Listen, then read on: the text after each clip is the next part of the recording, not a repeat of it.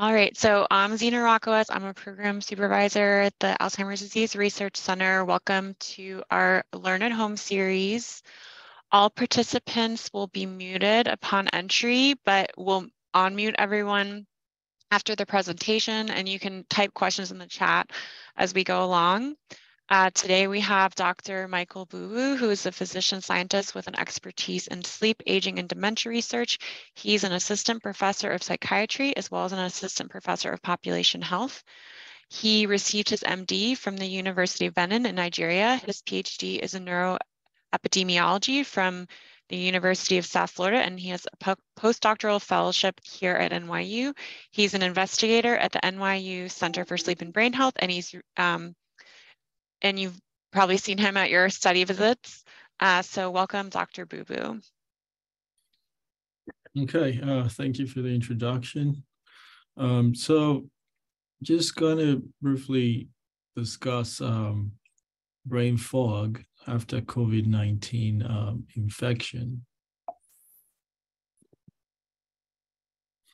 All right, the learning objectives for today would include learning really about COVID-19 data, just give a snapshot of it.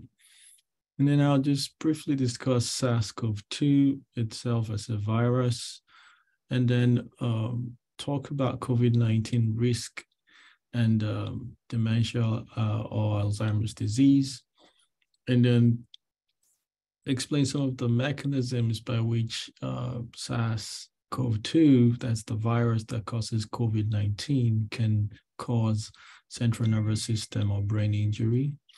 And then I'll discuss long COVID syndrome and brain fog itself, and then just discuss neuroplasticity and ways in which we can improve it and how to generally lead a healthy life during COVID-19. So just to give a snapshot of the COVID-19 update in terms of its data, here you're seeing, and this is a weekly total, this is the most recent data, you're having over 400,000 cases per week. Deaths now are approximately 4,000, so you're having 3,900 deaths. So the trend from November 2022, as you can see, to January now is increasing a bit. And then hospitalizations are about, roughly 5,800 daily average. In terms of vaccination status, and this is data including those that have received the updated booster. So the updated booster covers for the new strains of the Omicron variant. So and we're looking at people aged 5 and older, you have just approximately 16% of individuals older than 5 in the United States that have been vaccinated up until, the updated booster. Now, overall, the US has had over almost 102 million cases, over 1 million deaths, and current hospitalizations stand at about 38,000, sorry. And then specifically in terms of the numbers, we have approximately 50 million individuals older than 5 that have received the updated booster. To show you the weekly trends, and this is going back to 2020, January 2020, and you can see where we had this spike in January 26, 2022. Now you can see January 11, that of course there's been serious reduction, but again, we were still seeing high rates of transmissibility. And this gives COVID-19 community levels in terms of transmission rates in the US by county. Of course, this is the map of the United States, and you're looking at the COVID-19 community levels. The orange is indicative of high levels of transmission, and the yellow is medium level, and low is the green. And so you see most where we are in New York, in the northeastern area, of the United States, you see that it's a high transmissibility really going on right now.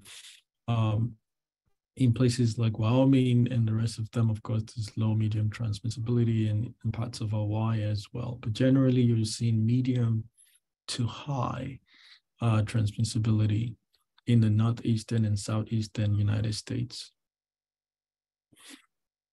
So in terms of variants, you guys would know now that there are multiple kinds of variants, and you can see it's the Delta variant was what we were talking about previously. Now we know the Omicron variant, and we have tons of variant from BA2.121 to BA1.1529, and up till what's more prominent now is the BQ 1.1 variant. And this pictogram really shows you in terms of, the types of variant in terms of their proportion. So right now in the United States, you've got about 34%, the range being about 27 to 43% of the BQ 1.1 Omicron variant, right? And you do have other kinds like the XBB 1.5 is about 28%, and then the BQ1 itself is about 21%, and the XBB variant is about 5%. And then you also have the BA5 to 5.26, about, approximately 1% circulating. So, but right now the greatest proportion is with the BQ 1.1 variant. Okay, let's just talk about the virus itself. This is just a big picture of what the virus looks like in terms of under the microscope. There are 4 different kinds of proteins that this virus has: the envelope protein, the membrane protein, the spike protein, it has a nucleocapsid protein, lipid protein, all of them subserving different functions. And I'm not really going to go deep into that because this is just a cursory explanation of what the virus is and looks like. So it's about 90 nanometers across, around a millionth the volume of the sort of cells that, it infects in the human lung. And, the nucleocapsid protein, this protein here, all right, acts as a scaffold around which the virus wraps approximately 30,000 nucleotides of RNA. And so how does the infection occur? So this pictogram just basically shows you, steps, so you've got the SARS-CoV-2 virus here, and you have this spike protein on the virus. So the spike protein on the virus bind to an ACE2 cell. So that's an angiotensin converting enzyme 2 cell, which is a surface protein. And then you've got this TMP RSS2 is an enzyme that helps the virus enter into the human cell. And then you see the virus in the human cell, then the virus releases its RNA. And some of the RNA is now translated. So there's a protein translation occurs by the cell machinery. And then some of these proteins form, a replication complex, meaning they can multiply and reproduce themselves to make more RNA. And then you now have proteins and RNA. They are assembled into a new virion in the Golgi apparatus, and then they're released into the system. Okay, so this is just basically how it the infection occurs. So it needs the ACE2 as well as the TMP RSS2. All right. Generally, again, we know that SARS-CoV-2 is a coronavirus. These class of virus, they have bigger genomes. So they can be like, when an individual is ripped. So they are like ripped genes. So genome of SARS-like coronaviruses. Now, non-structural genes for non-structural proteins, you have like in terms of size, 20 kilobases. and then genes for structural and accessory proteins, about 10 kilobases. The key thing here, you're seeing the replicates in terms of the polyprotein 1 and 2 in the spike, envelope, and nucleocapsid. This makes it very, very having a bigger kind of genome. All right. Now, those properties, of the virus, especially coronaviruses, gives them that elusive properties that allows them to replicate and then to mutate. So the mutation that the virus, in terms of trying to survive, is what is causing, all these variants that we're seeing. Okay, so what does the data show for COVID-19 and Alzheimer's disease risk? So individuals with Alzheimer's disease, what the data shows is that they have 3 times increased risk of COVID-19. Also, when you look at residents of long-term care facilities, they are at much higher risk of COVID-19. And if you remember, in the very early stages of COVID, most of the deaths occurred in these long-term care facilities. We also see that in terms of COVID deaths, 34% of reported COVID-19 deaths in the USA were among workers and residents of nursing homes, as well as other long-term care facilities. And these are early data I'm showing you in terms of hospitalization, and specifically, in 2020, I showed you the recent update now, but in the earliest stages, you're having the hospitalization rose to about 32% then, and 30 in terms of individuals with Alzheimer's disease, so 32% of those hospitalized had Alzheimer's disease or related dementia. And there's no indication that these numbers have actually changed. So we've had greater than 50,000 deaths even now from the pandemic. Then it was about 20 in 2020. And this is related to Alzheimer's disease. This is like what you say, if you have a baseline expected deaths, you have almost 50,000 more than that because of the pandemic that occurred as at 2020. So excess deaths expected from Alzheimer's disease patients. And then, the mortality from COVID-19 is 2 times higher in subjects with dementia when you compare them to normal controls with COVID-19. So an individual that has dementia with COVID-19 versus an individual just with COVID-19, the individual with dementia has 2 times higher mortality rate. And then there's a 9-fold increased prevalence of neurological symptomatology. So subjects with dementia have a much higher prevalence of neurological complications. And the data shows up to 9-fold. These are associated with increased mortality. So SARS-CoV-2 cell entry, like I showed you in the other slide, requires co-expression of several proteins. And these proteins, interestingly, are also found in the brain. Like the typical, infection site would be the lungs, but we also have, I showed you the ACE2 and the TMP RSS2, some of this transmembrane serine proteases and angiotensin converting enzymes. So some of them are also expressed as co-expression of this in the brain. So these are possible pathways by which SARS-CoV-2 could actually cause neurological symptomatology. So you can see some of this expression of genes that, facilitate cell entry in the brain, the transmembrane serine proteases, and all of these other ACE2 and all of them, you have some are very expressed in a very tiny fashion, some are expressed, especially the transmembrane proteins are expressed in higher volumes in the brain. Okay, so what are the possible mechanisms by which SARS-CoV-2 can mediate a neurological injury?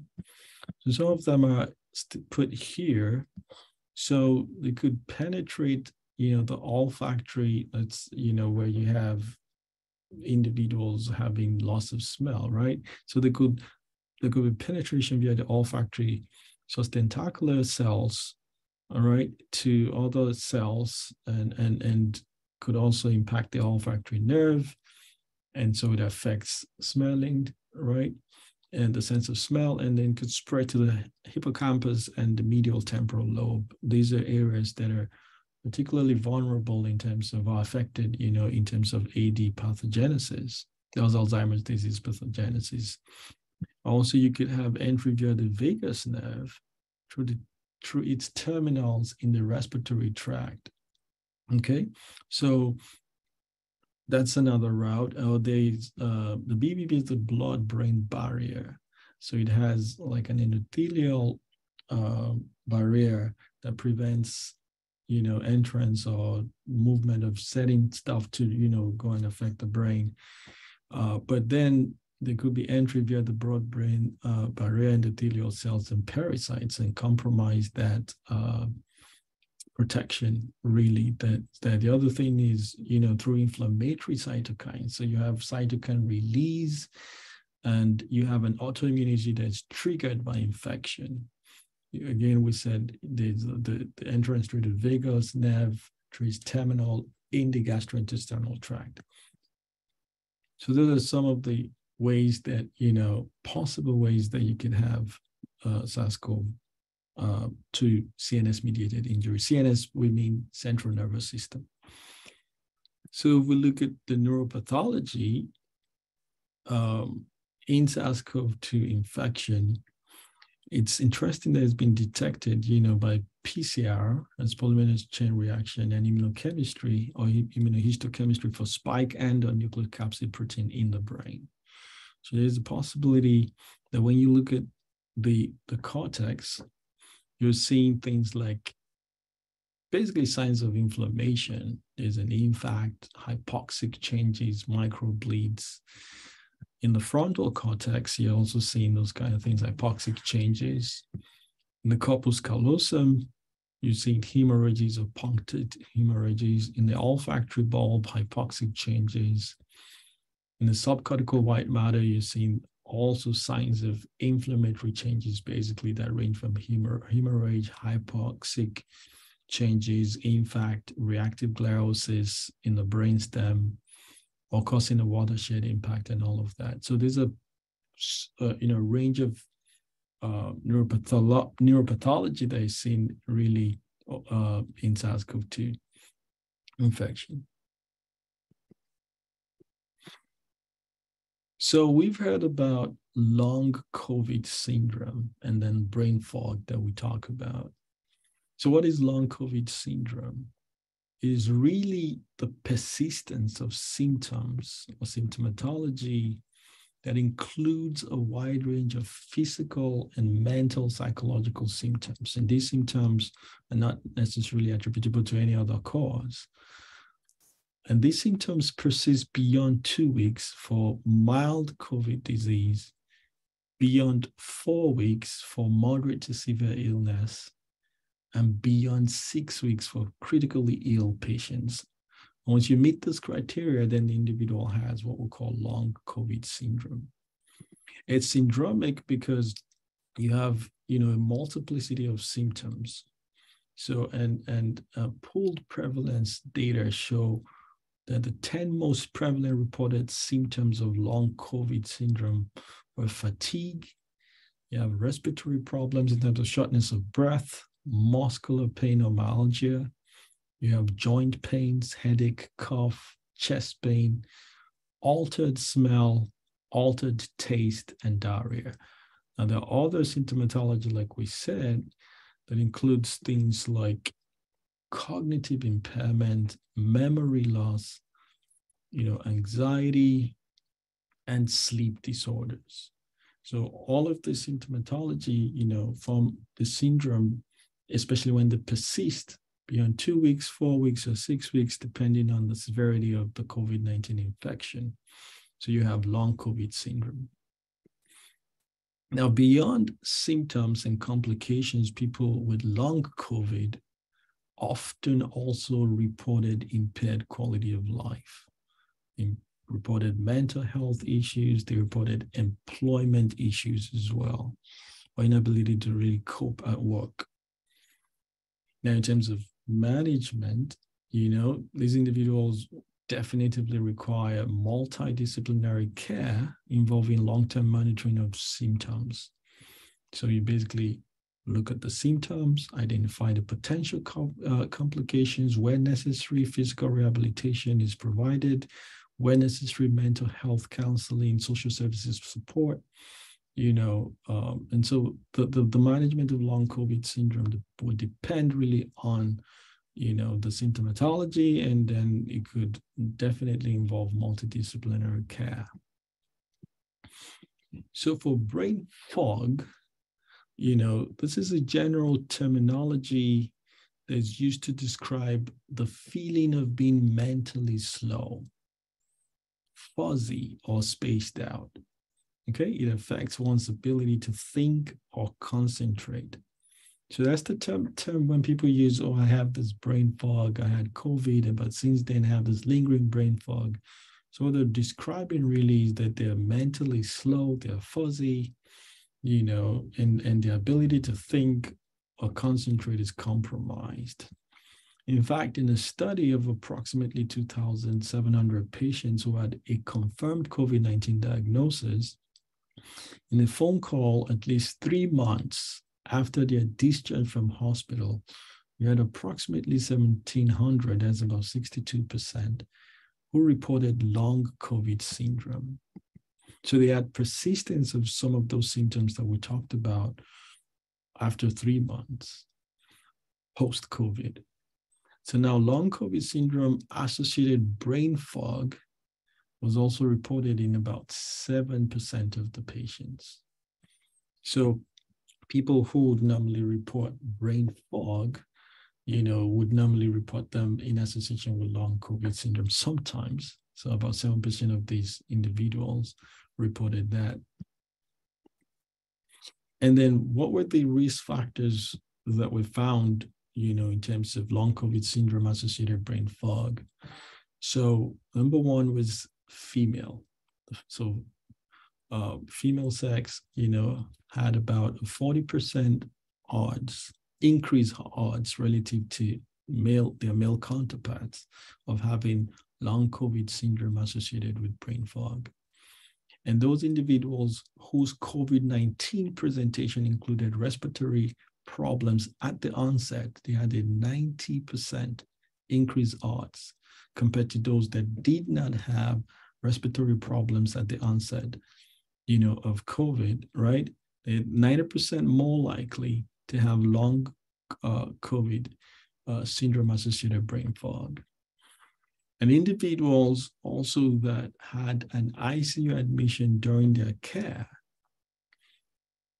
had a 70% increased odds greater relative to those who their care did not involve ICU admission.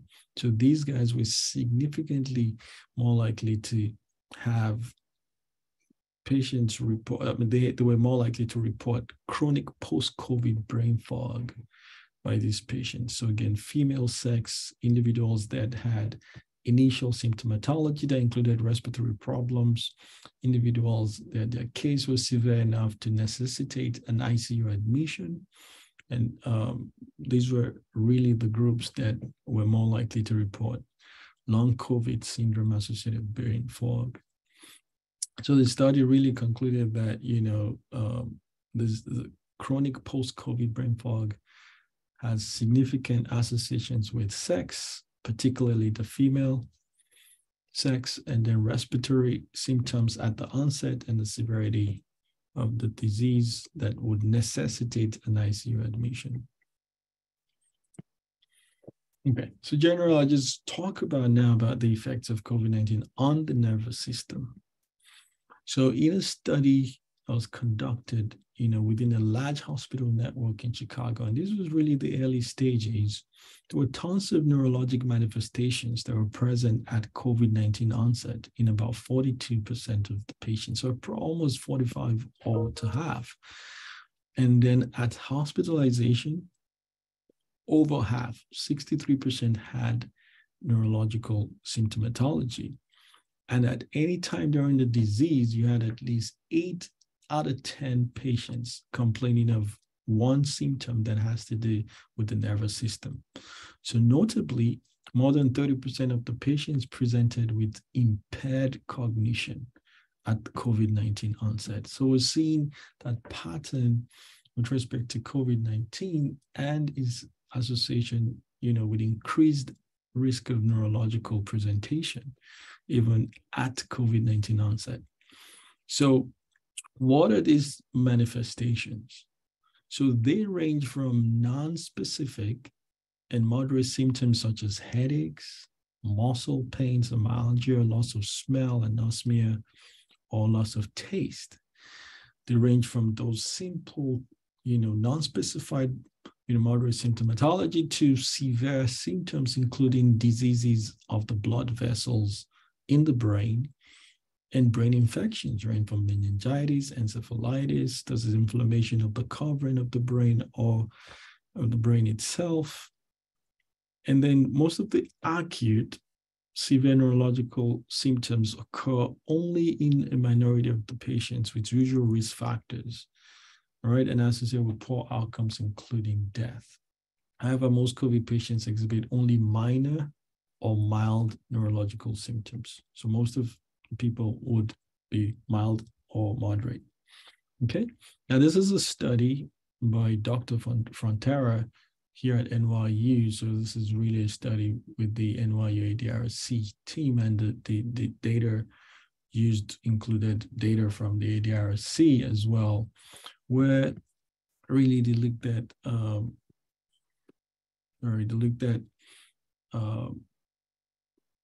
hospitalized patients, right, in NYU, in the NYU system, and looking at the proportion that had neurological events. So you had, I said, and this is as at 2020, this paper has been published, and it was published during the early phases of the disease. You had about 12,990 patients, and total adult COVID patients admitted between March 10, 2020 through to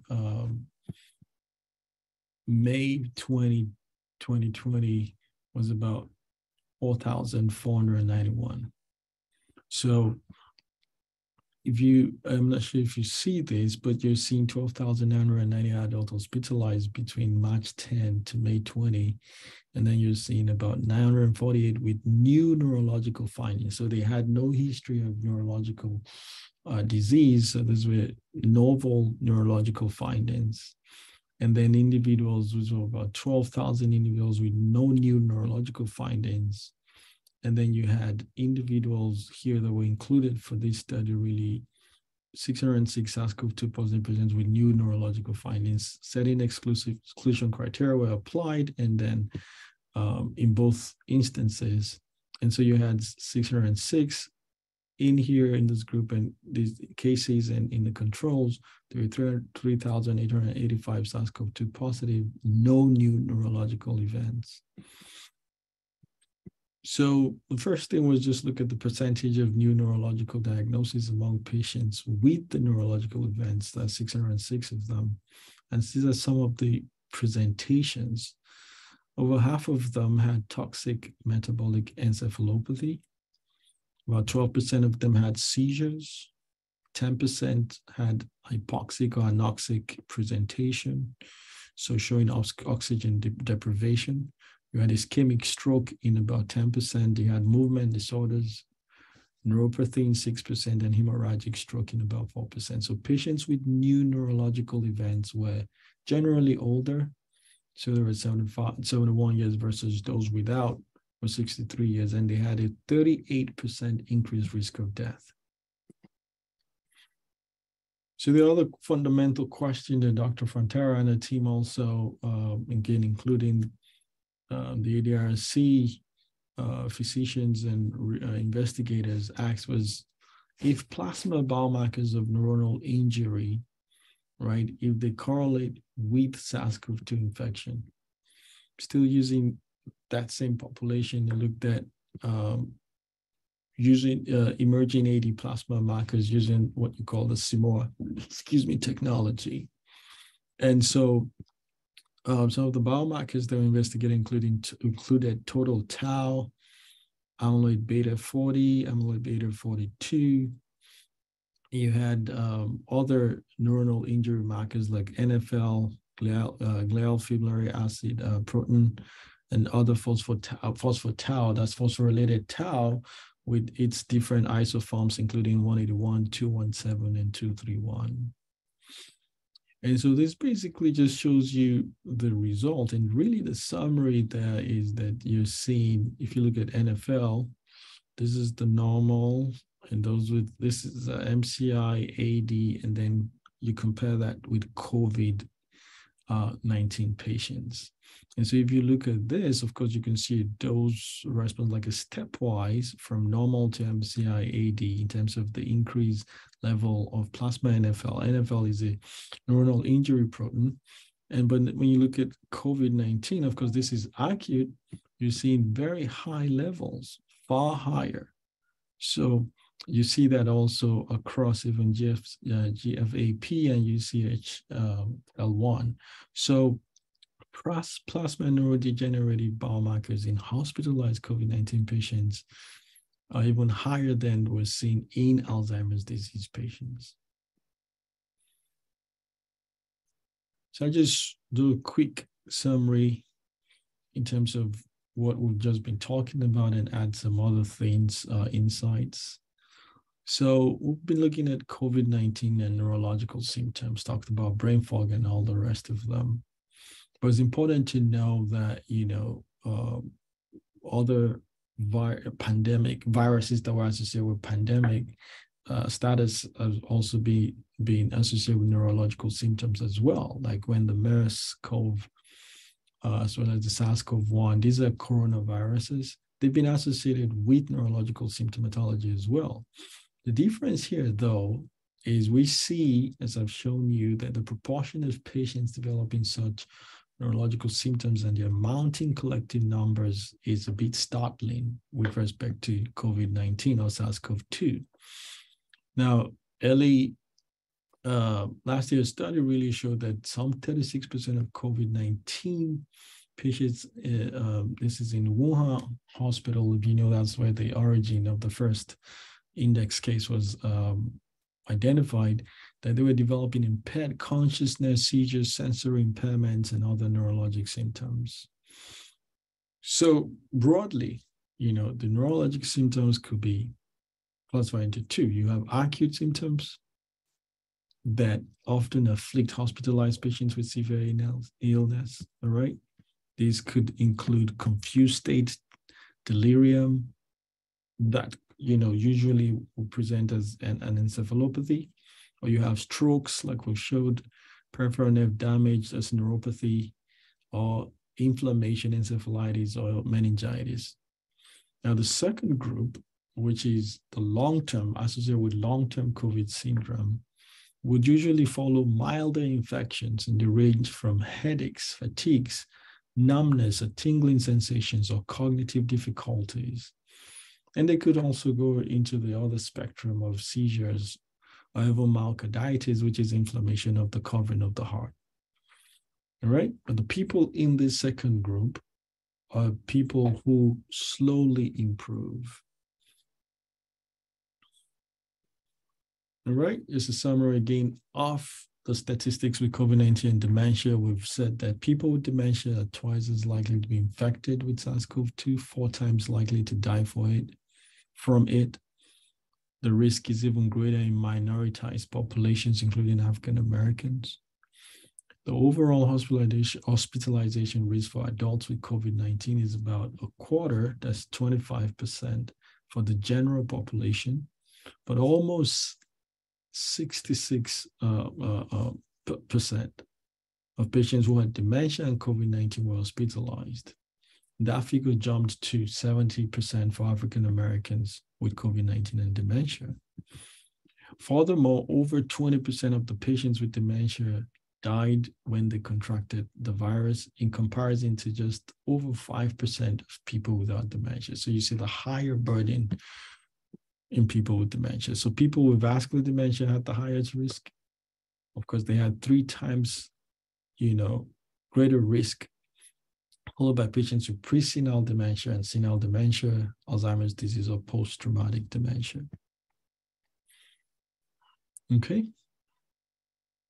So, we talked about the brain fog and the long-term COVID syndrome. Are there really, really long-term effects of COVID in the brain? The answer would be studies are still ongoing. It's still a bit early. We're learning new things, and some of them I've talked about. But what the real long-term effects, 5 years down the lane, 10 years down the lane, will be on COVID, on cognitive health in terms of COVID-19 survivors. It is possible the disease could feed a spike in dementia and other neurodegenerative diseases. We're showing acute, rise of AD pathology markers in the plasma. The other studies looking, and I know the ADRC is also, along with Dr. Frantara, Dr. Wisniewski, have this long COVID study in which they're investigating all of this effects. And so we will get more information and understand what the long-term effects on the brain possibly is. Okay, so having learned all that, people having brain fog, people have issues, what can they really do, right? And this is also turning to having good cognitive health or good brain health. So neuroplasticity is that concept, right, in which the brain is able to recover and compensate for normal memory changes. And the question is, in older adults, can neuroplasticity be improved? And the answer is yes. Now, studies have shown and have found that early dementia patients are able to learn, regain abilities, improve their cognitive functioning. All right. So one of the best ways to do that is, one, to engage in something new, learn something new, do mentally stimulating and challenging activities. They can help promote and encourage the brain to develop new cognitive strategies or new neuronal networks. Okay, so you want to do or learn something new. The other thing is to consolidate on what you know. All right. So when you're able to consolidate on what you know, you're able to maintain the ability to learn. Your brain is able to employ new strategies. And studies have shown that even in early AD. Okay, reading comprehension, problem solving, social interaction can also help maintain memory and executive function abilities. All right, and this is a study just showing you that cognitive activities help. All right, on the y-axis, we have the cumulative hazard of AD, so your risk of coming down with Alzheimer's disease. And on the x-axis, we have study year. And those lines you're seeing, these are individuals who put as high, they engaged in high levels of cognitive activities, and these individuals here, low levels. So you can see that this line is lower than this one, just telling you that these guys have a reduced risk of coming down with Alzheimer's disease. And this is another study that looked at playing games and the risk of Alzheimer's disease. The games included things like chess, checkers, backgammon, or cards. On the y-axis here, you have the proportion of people surviving dementia. These are free of dementia. On the x-axis, you have years of follow-up. The blue line are those who seldom play or engage in all of these games. And then the lighter blue line are the individuals who often will engage in games, in board games. And if you look at this is higher. It just tells you that you had more individuals in this group that were more likely to be free of dementia or survive, dementia relative to those that were seldomly engaging in these activities. All right. So we need to learn new things. We need to consolidate on what we know, and then we need to exercise. Exercise is so key. So exercise has a very strong relationship with cardiac health, as we know, with muscular health, as we know, but it is also known to protect the brain and the body effects from aging. All right. Studies have shown that individuals with dementia or cognitive impairment, right, if you compare people who exercise for about 6 to 12 months, they basically perform significantly better on cognitive tasks. These are so very important. 1 year of aerobic exercise also was found to be associated with larger hippocampal volumes and better spatial memory. Okay, the hippocampus is that area that observes memory mainly in the brain. And usually in AD individuals, Alzheimer's disease, there's atrophy that it undergoes. So it's reduced in size because of neuronal loss or neurodegeneration. So exercise is known to protect the brain from further impairment by preventing effects of cerebrovascular disease from taking place in the brain. And this is just a study, results from a study that looked at exercise and dementia risk. And so here you're seeing, this is Alzheimer's and this is any dementia on this side. You have cases and controls, and then you have the effects or the effect size with the odds ratios. So these are physical activity, this column. So you have people who do not engage in physical activity. They are the reference group. That's why you have one here, versus low engagement in physical activity versus moderate engagement in physical activity versus high engagement in physical activity. Now, the P for trend just tells you, there seemed to be a trend, meaning like a stepwise stuff telling you that was significant. So if you look here, and just because this is looking at the protective effect of exercise over dementia, anything that is less than 1 tells you that it's protective. So in the low individuals, you're seeing about 33%, right, reduced risk, 33% in the moderate, and then about 50% reduced risk. Now, the effect is very significant in the moderate and high groups. That's people who performed engaged in high or moderate physical activity. And the P for trend tells you that stepwise results that we see between increasing from 33% reduction in risk to about 50% is highly significant. You see the same pattern as well in any other kind of dementia. Now, you might be saying, oh boy, I'm compromised. I might not be able to do a lot of physical activity. Let's tell you how they defined physical activity. So high level of physical activity was performing 3 or more times, right? Engaging in physical activity 3 or more times per week at an intensity that is just greater than walking. So this is not, we're not talking about, lifting weights or doing something that you think that you're not going to be able to do, just at that intensity that is greater than walking. Moderate level of physical activity was engaging in physical activity 3 or more times per week at an intensity that is equal to walking. So just walking. And all other combinations were considered low level of physical activity. So what does this say? Just move, do something, be active. Okay, diet is another key thing, and this study is just showing a combination of diet and exercise. The y-axis is looking at the probability of remaining Alzheimer's disease free. And then the x-axis is just the time from baseline. You're having people who are high physical activity plus high diet score, low physical activity plus high diet score, and low physical activity plus low diet score. So you have 3 groups there. If you look here again, remember, it's the cumulative probability of remaining AD free. You can see this line. This is a high physical activity plus high diet score. They are higher. They have a higher probability of remaining Alzheimer's disease free. followed by the individuals who had low physical activity plus a high diet score. High diet score just means they ate, properly, healthy, in a healthy manner. And then the very least individuals here, low physical activity and no a low diet score. You see again that dose response relationship.